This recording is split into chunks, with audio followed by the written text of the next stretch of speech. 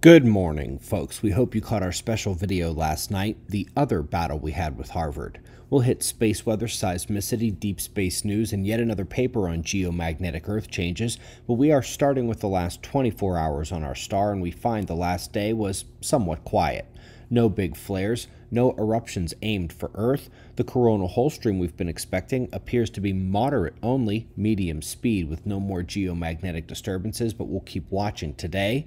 The top eruptive event went off the departing limb this morning, a solid filament snap, and in the coming days, we'll be watching the newly born sunspots on the north. The other active regions are in decay, putting this one in focus. Folks, we had some big earthquakes the last day. A 7.1 and 6.7 sister quakes rocked the band to sea near Indonesia. Luckily, they hit out to sea with lessened land impact. Also had a rare 5-pointer in Texas. No reports of damage or injury there either as of this early hour, but that could update today.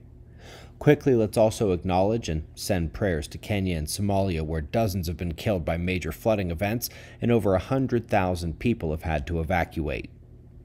First up in today's articles is a blast from the past. The main point of this new paper is how they now think the distances to many stars are wildly wrong. But it's the cause of the confusion that caught my eye.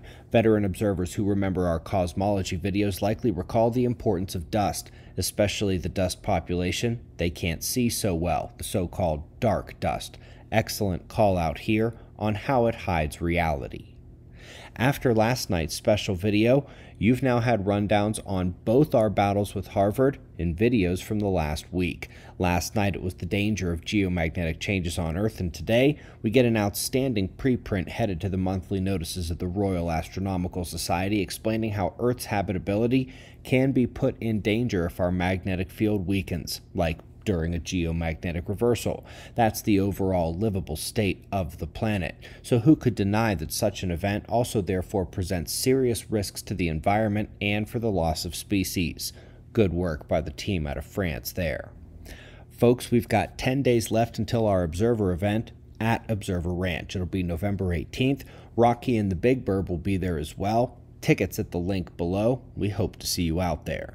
We greatly appreciate your support. We'll do this all again tomorrow, right here, but right now at 6 a.m. in the new Valley of the Sun.